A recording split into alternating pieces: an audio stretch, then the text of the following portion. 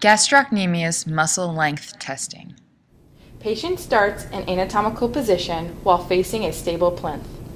Patient places non-test leg in front of the test leg and places hands on the plinth. Toes are pointed forward and the leg being tested is kept in full extension at the knee while the non-tested leg is slightly flexed at the knee.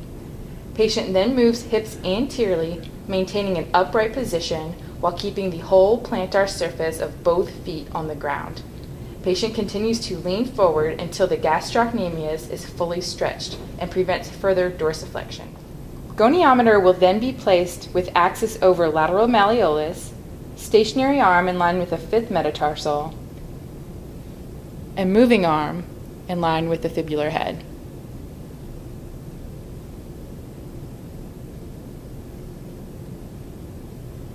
Gastrocnemius length is based on normal range of motion for dorsiflexion, which is 0 to 20 degrees. A length of less than 20 degrees may indicate decreased muscle length. Soleus muscle length testing. Patient starts in anatomical position while facing a stable plinth. Patient places the non-test leg in front of the test leg and places hands on the plinth.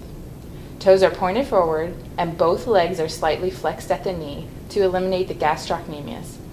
Patient then moves hips anteriorly, maintaining an upright position while keeping the whole plantar surface of both feet on the ground. Patient continues to lean forward until soleus is fully stretched and prevents further dorsiflexion.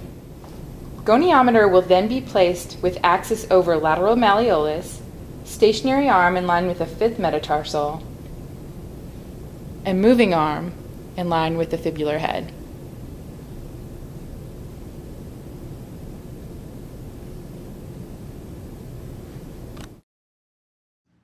Psoas major muscle length testing. Have patients start in prone position on plinth. The therapist will passively flex the patient's knee and stabilize with the other hand at the ischial tuberosity on the same side to block pelvic motion. Therapist lifts affected leg at the knee, lengthening psoas major to maximum length. Distance should be measured from proximal knee to table.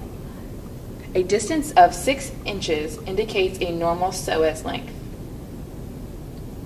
A distance of less than 6 inches indicates a shortened psoas muscle length.